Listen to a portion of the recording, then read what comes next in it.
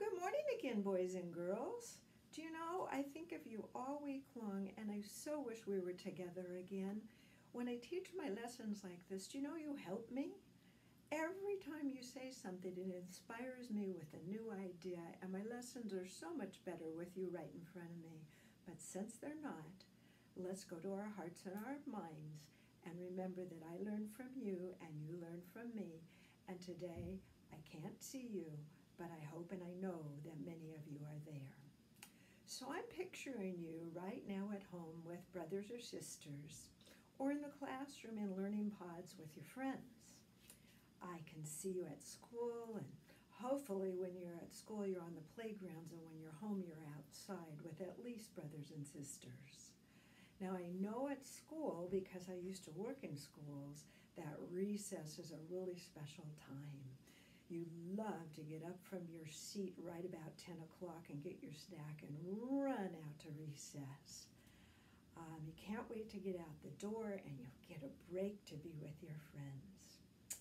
Then, 20 minutes later, I picture the end of recess, and you're in line, and you're usually waiting nicely for me, and I'm always sad when I see someone sitting with their head in their lap like this, or someone saying, "Teacher, he hit me," or "he threw the ball at me."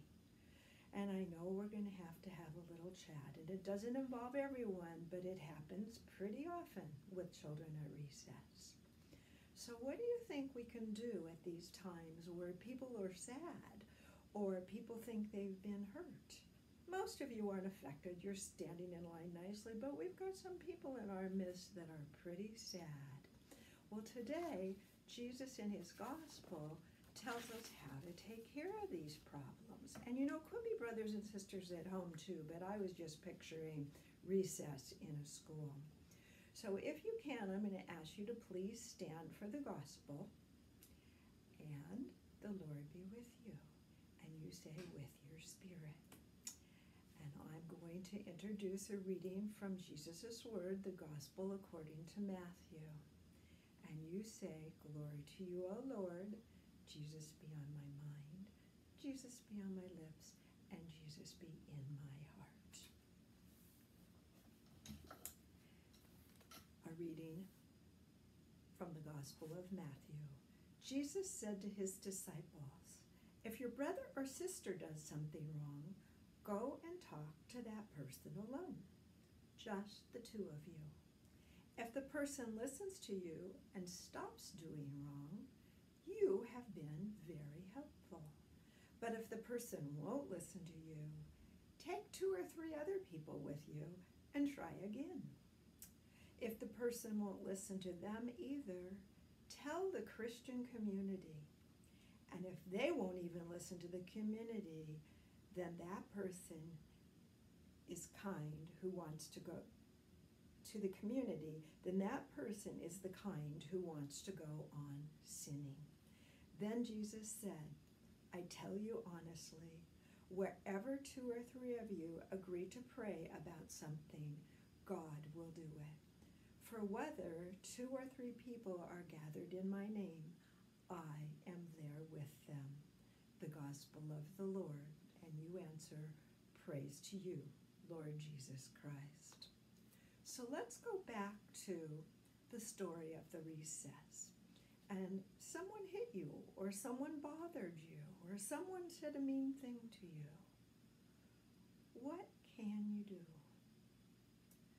What does Jesus want you to do first? In the gospel, I think he says, go talk to that person.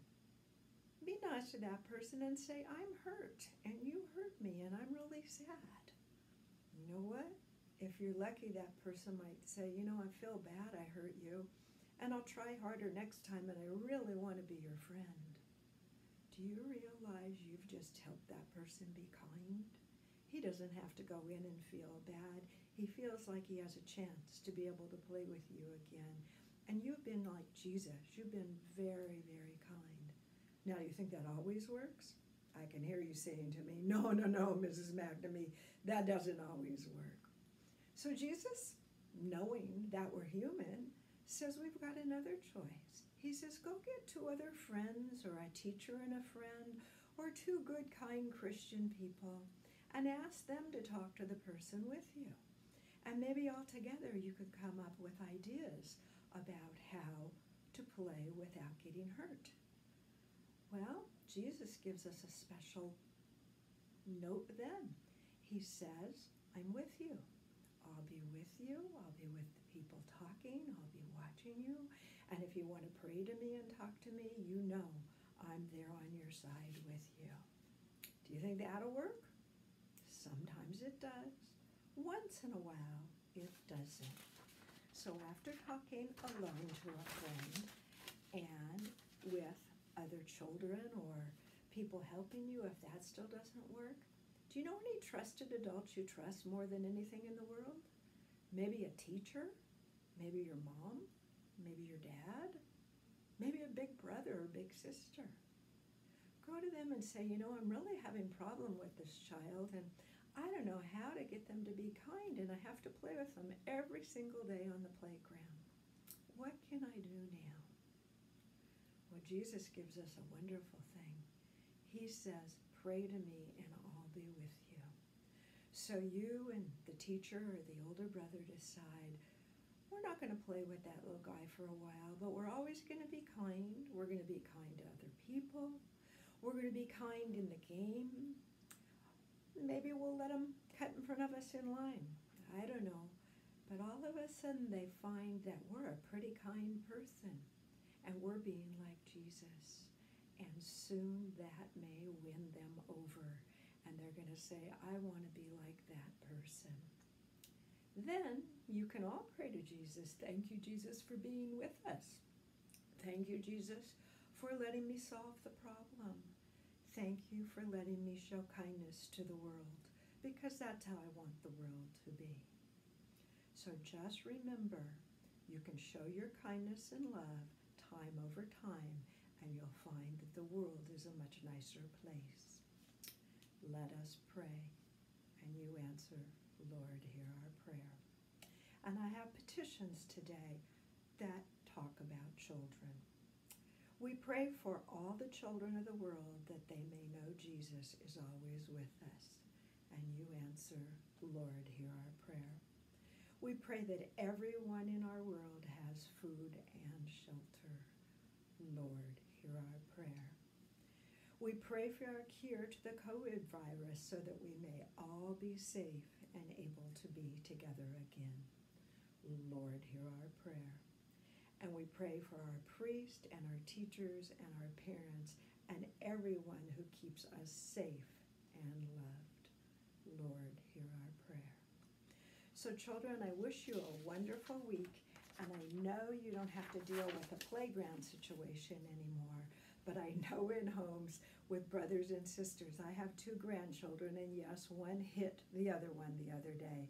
So I know that you can model kindness in your home, and it will be needed sometime. And just remember, Jesus is with you.